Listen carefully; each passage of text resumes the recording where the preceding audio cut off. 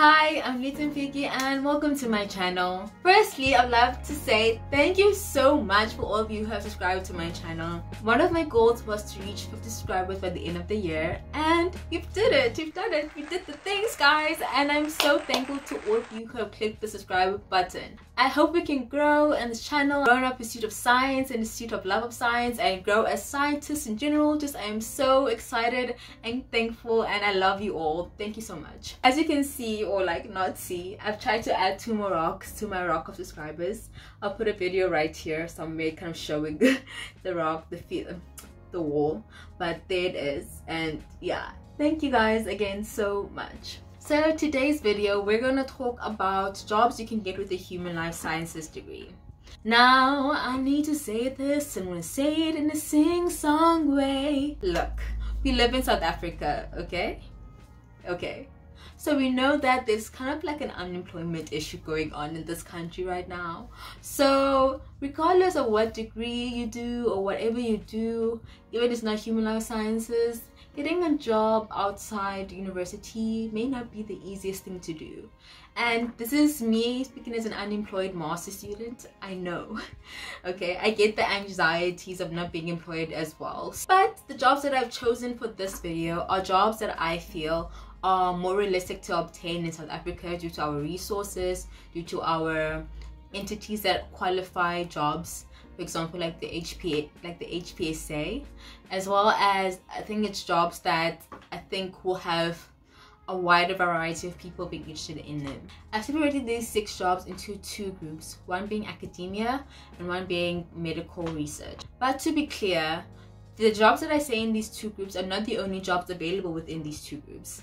But these are the jobs that I think are more realistic to get within South Africa and human life sciences, as well as jobs that perhaps will give you inside training, as well as not being limited to having extremely high levels of education like PhD or whatever. So with that being said, let's get into the video and let's start. So let's start with academia.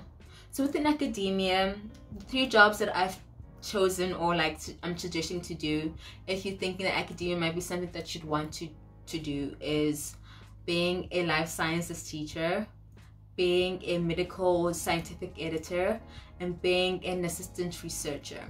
Now these 3 jobs vary in perhaps level of education you need to do to have them, but all of them you need at least a secondary level of education besides having your undergrad with them.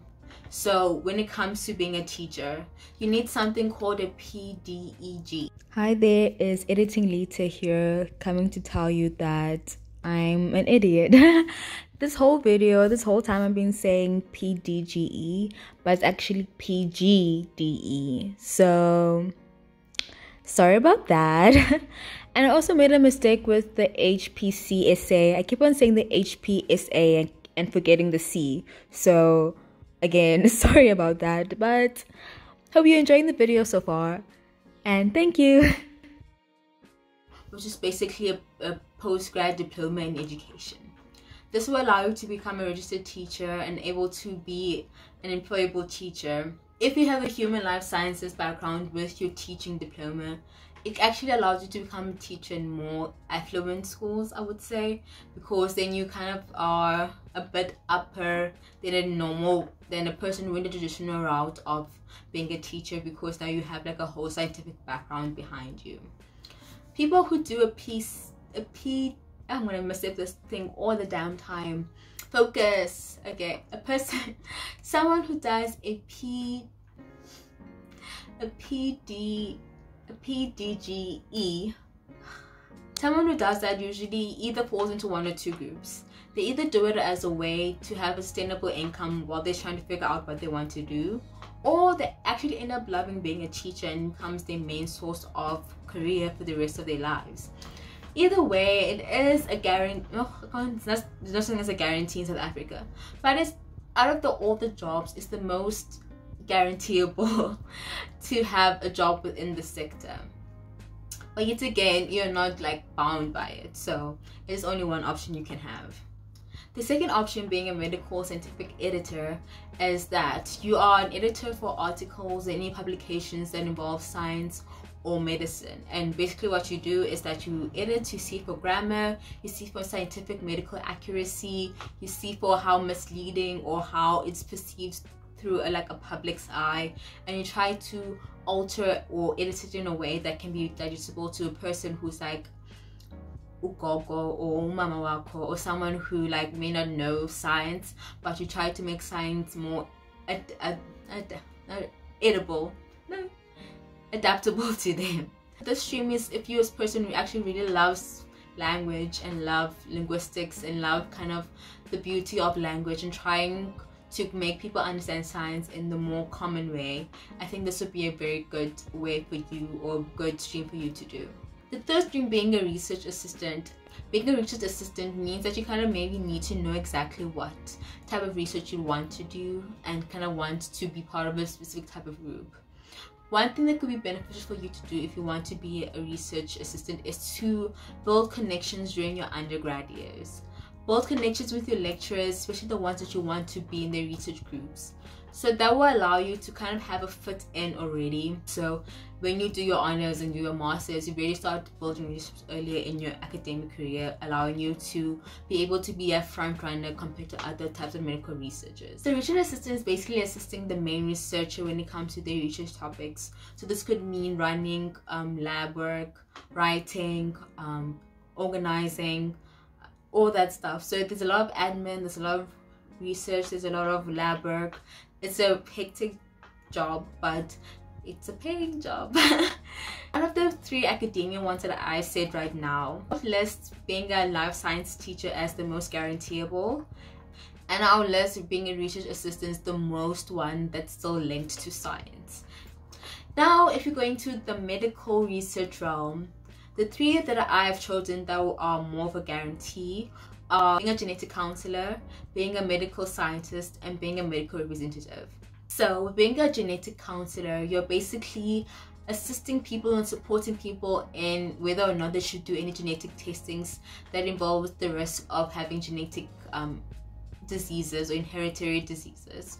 So you're like a social worker / a geneticist when you do kind of this research. For you to be able to become a genetic counselor, you firstly need to make sure that the major that you choose in your undergrad year is genetics, of course, as well as doing your honors in genetics, of course, and then doing your masters in genetic counseling. There are 2 universities who provide a master's in genetic counseling, and that's UCT and BITS. So those are the 2 schools that you look for if you think genetic counseling may be something that you'd like to do. This is again a course that is registered by the HPSA, so you become a registered health professional if you become a genetic counselor.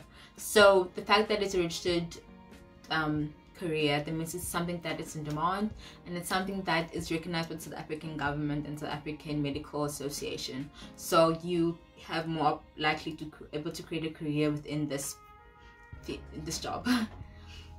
The second thing that you can be is a medical scientist. So being a medical scientist, you have to do your honors, and then you can do an internship in 2 institutions, which are the National Institution of Communicable Disease as well as PathCare.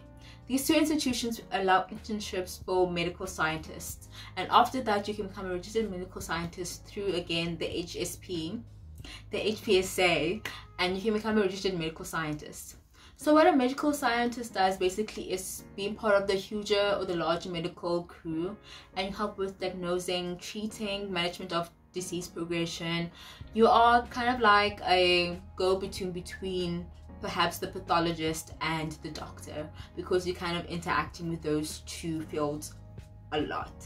So you kind of like a person who has to be kind of a jack of all trades, understanding about progression of disease, understanding diagnostic techniques, understanding all of those things to become part of that field. It seems like a lot of fun, actually, I'm not gonna lie. And the third job that you can get within the medical research sphere is becoming a medical representative. Now honestly, being a medical representative is usually the default that a lot of kids who do human life sciences go into. It's kind of like a thing that they really love, having kids who have some sort of science background behind them.